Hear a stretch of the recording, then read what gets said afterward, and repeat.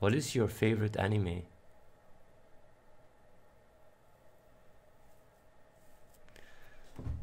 I really like Death Note quite a bit. Death Note is probably the first season is the best one. I think Death Note is the best anime I've ever seen. The first season. You actually watch, man, Death Note, I watched this long time ago. I watched this really long time ago, like 20 years ago or something.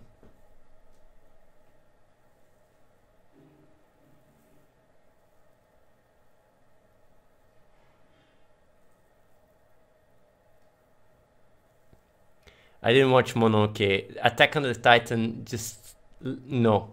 Like I just saw fragments when Tanya was watching it, but I myself didn't really.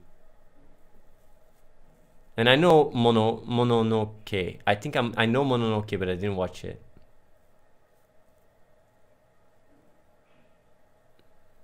I don't know so much about anime. Yeah, the League of Legends, I heard the series is good. I almost feel like I have to watch it just to stay culturally relevant, but I don't like to watch shit.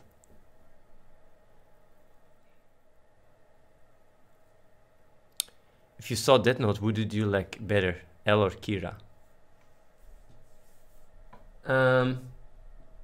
I was more like, I would say, man, it's such a long time ago. I think I was much more gravitating towards Kira than Elle. Like, yeah.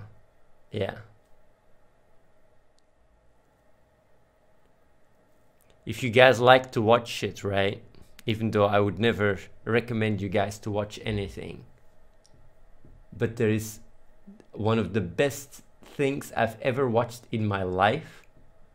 In terms of drama and just, you know, like it's maybe its own niche. Maybe it's because I'm getting boomer. It's The World of the Married.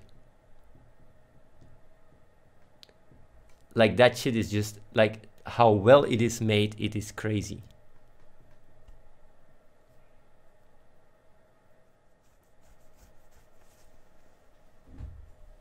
It's a Korean drama. It's a Korean drama. It's really, yeah.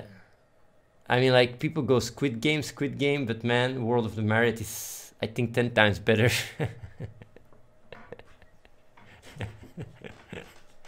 But maybe it's because I'm older. The World of the Married. It's very, very powerful drama.